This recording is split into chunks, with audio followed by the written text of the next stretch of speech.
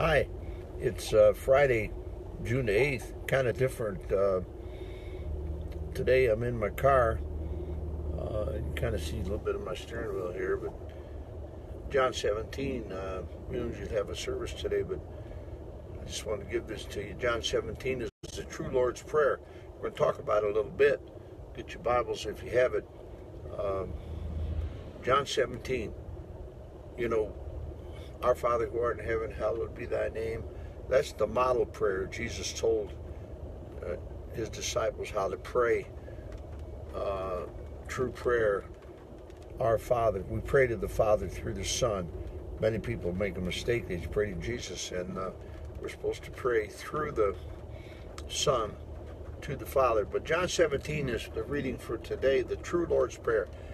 These words spake Jesus, and lifted up his eyes to heaven, and said, Father, the hour is come, glorify thy Son, that thy Son also may glorify thee. Coming back into the Jesus going back into heaven. And so here in John 17, this is his prayer to the Heavenly Father. He always did what honored the Father. He always pleased the Father. Verse 2, it says, As thou hast given him power over all flesh, Jesus had the power given by the Father, over all flesh, that he should give eternal life to as many as thou hast given him. And how many has the Father given to the Son to be saved? As many as call upon him. The Bible says in John 10:13, whosoever shall call upon the name of the Lord shall be saved. Anybody calls with a repentant heart. You hear a little noise, that's rain. It's raining right now. You probably look out your window and see that too if you're watching me live, if you're not watching me later. And this is life eternal, that they might know thee, the only true God, and Jesus Christ, whom thou hast sent. So the Heavenly Father, God so loved the world, he gave his only begotten Son, that whosoever believeth in him should not perish, but have everlasting life. And that's a wonderful thing, that we can have eternal life. The Heavenly Father has given that life to us through believing on the Lord Jesus Christ. Verse 4, I have glorified thee on the earth. See, it says no one had seen God, no one had seen the Father, but when you see the Son, you see the Father. Isn't that wonderful? I've glorified thee on the earth, which Jesus did. I have finished the work which thou givest me to do. Now, what was the work that Jesus came down to this earth to do? He came down to save, Christ Jesus came into the world to save sinners like you and I. So that's it. He finished his work, so he was going back to heaven. And now, O Father, glorify thou me with thine own self, with the glory that I had with thee before the world was. You see, when Jesus came down to this earth, he had to lay aside some of his garments of deity. Some of his godliness he put aside when he took the form of a man, and he didn't have all the power and everything. He set that aside for 33 years. Verse 6, I have manifested thy name unto the men which thou gavest me. Of course, that's the saved ones. Out of the world, thine they were, and thou givest them to me, and they have kept thy word. So, see, saved people live different. Old things have passed away. Behold, all things have become new. So this is a wonderful thing, that we can be saved and be a new creature. Verse 7, now they have known that all things whatsoever thou hast given me are of thee. Verse 8, John 17, for I have given unto them the words which thou gavest me, the very word of God. I was studying the Bible with Samuel this morning, a helper, and that little word "a" means so much. You know, the Jehovah's Witnesses, the Jehovah False Witnesses, they have what they call the New World Translation. And in John, I was talking with Samuel and telling him about how Jesus was a great creator, which he was, and we went back to John chapter 1, and it says, in the beginning was the Word, and the Word was with God, and the Word was God. That's what the Bible says, Authorized Version. The New World Translation says was a God. a God. Just the little word a changes the whole meaning. Means that he was a subservient God, and he was a little God, and he wasn't the very God. Jesus Christ is the very God, triune God. God the Father, God the Son, God the Holy Ghost. So I've given them the words which thou hast given me. I believe for word, I believe in word for word inspiration. I believe every word of God. I don't even believe the words are true, but the jot and tittles, the punctuation marks are settled in heaven forever. So that's why we have the authorized version, which is in these days called the King James Bible. And they have received them, and have known surely that I came out from thee, and they have believed that thou didst send me. So the Heavenly Father sent the Son to be the Savior of the world. I pray for them. I pray not for the world. Well, that's interesting. I pray for them, the saved ones, not for the world, but for them which thou hast given me, for they are thine. So Jesus is praying for the saved one, we that are born again Christians. And all mine are thine, and thine are mine, and I am glorified in thee. Verse 11. And now I am no more in the world. So he's going back to heaven. I'm no more in the world, but these are in the world. And I came to thee, Holy Father. Keep through thine own name those whom thou hast given me. We saved ones, again, praying for us, that they may be one as we are one. God wants unity in the church. We have so much division and strife in the church. How sad that is. And God says, as the Father and the Son and the Holy Ghost are one and always in perfect harmony and unity, doing everything together, you and I as church members ought to be too. While I was with them in the world, I kept them in thy name. Those that thou givest me I have kept, and none of them is lost but the son of perdition.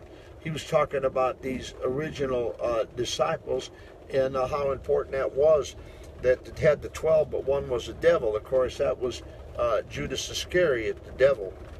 Verse 13, and now come I to thee, and these things I speak in the world, that they might have my joy fulfilled in themselves. See, God wants us to have joy. He tells about it often. We were in John 15. He wanted us to have full joy as a child of God, and he wants us to have joy. Not happiness. Happiness depends upon what happens. Joy comes from the Lord, which is wonderful, and he wants us to have that full joy. All right. And it says, and my joy might be filled in themselves. Verse 14, I have given them thy word, and the world hath hated them. You see, I'm hated by worldly people. I've talked about and lied about, and that's part of the territory. If you're a Christian, they persecuted Christ, they're going to persecute you. So you're going to be hated. Just mark it down. I like to be loved by everybody and be a big popular thing, but Christians aren't popular. Verse 15, John 17, I pray not that thou shouldest take them out of the world, but that thou shouldest keep them from the evil. You see, Jesus prays for us, and I pray to be kept from this evil world, this wicked world, and God has a controlling power. You know, nothing happens to you and I unless God allows it. That's the exact truth. Nothing happens to you and I unless God allows it. Verse 16, they are not of the world. See, I'm not of the world. This world is not my home. I'm just a passing through. They are not of the world, even as I am not of the world. Verse 17, sanctify them through thy truth. Thy word is true. So we're supposed to be set apart or sanctified through the blessed word of God, the truth of the word. 18, as thou hast sent me into the world, even so I have sent them into the world. So we've been sent into the world by the Heavenly Father to do the work of Christ, and this is a wonderful thing that we can do it. Verse 19, and for their sakes I sanctify myself. Jesus Christ, sanctify means set apart, myself, that also I might be sanctified through the truth. Of course, the Bible is the truth, and it sets us apart. It sanctifies us. Verse 20, it says, pray thee, neither pray I for these alone, but for them also which shall believe on me through their word. See, that's us way down through the ages. He wasn't just talking to the 12 disciples. He was talking to us too, that would believe through their word, the Bible that was written by them, down through the ages. Verse 21, that they all may be one. Ah, the unity of the church. Remember the 120 on the day of Pentecost? They prayed and fasted, and the Holy Ghost came down in fullness on the day of Pentecost, and 3,000 were saved and baptized and added to the church that day. And then day by day it says, and there were each day there was daily people getting saved and baptized and added to the church. How wonderful that was.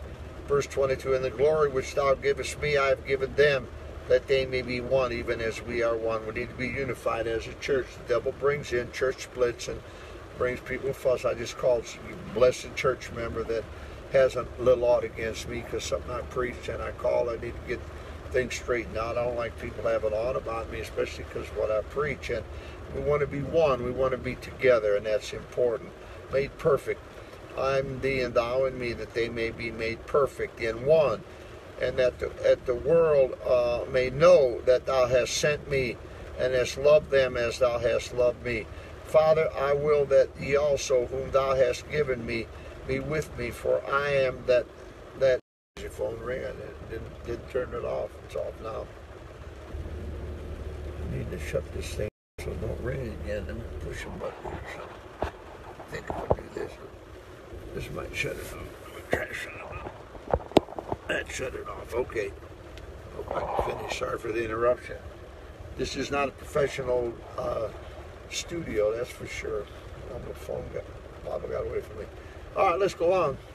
I finished saying up 25. O righteous Father, the world hath not known thee, but I have known thee, and these have known that thou hast sent me. I know the Heavenly Father sent Jesus to save me. God so loved the world, he gave his only begotten Son.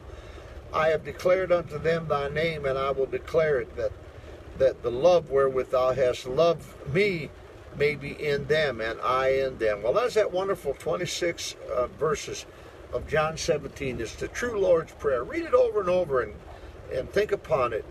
And God bless you. It's been good talking with you today. You have a blessed evening. Now, if anybody's not saved, why don't you just get saved right now?